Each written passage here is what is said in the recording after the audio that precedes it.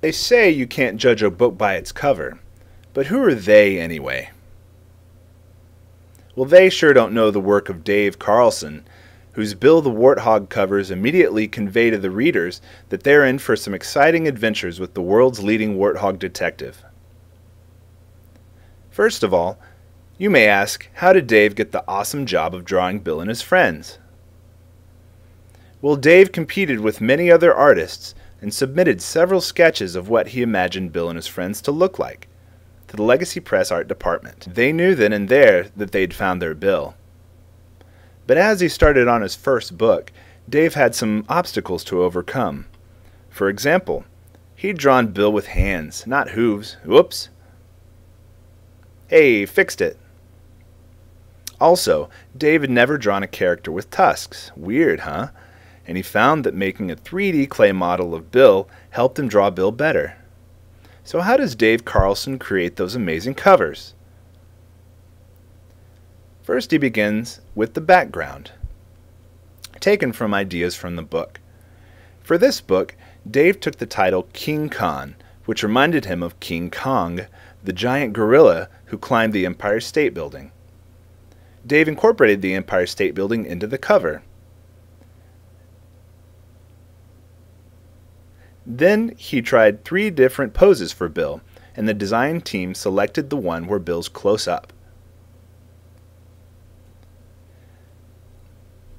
Next, he drew the elements individually, starting with Bill, then the background, and of course the biplanes,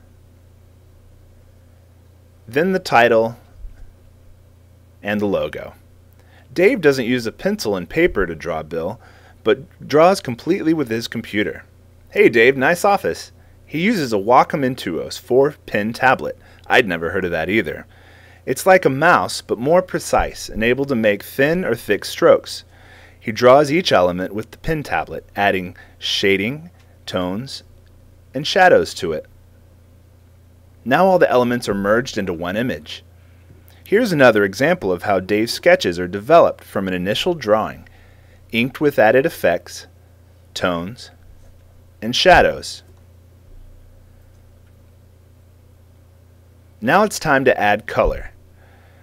Bill and the other characters are illustrated in black and white inside the books, but the covers allow Bill to be seen for the colorful character that he is.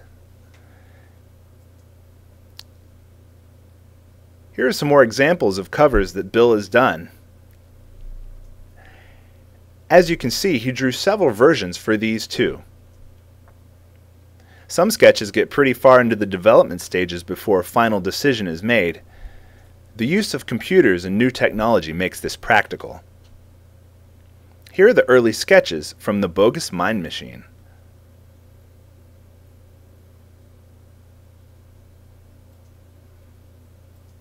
Okay, now it's time to see the final version of our cover for King Khan.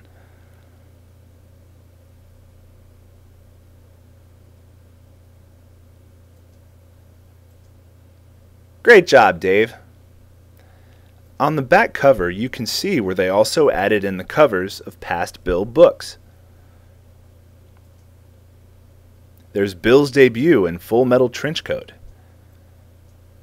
Bill the Athlete on Guarding the Tablets of Stone, Bill battling the strangest creatures imaginable on Attack of the Mutant Fruit, Bill the Adventurer for Quest of the Temple of Truth, and Bill confronting the maddest of scientists on the Bogus Mind Machine. When it comes to Bill the Warthog Mysteries, you can tell a book by its cover. When you see Bill the Warthog, you know you're going to have fun.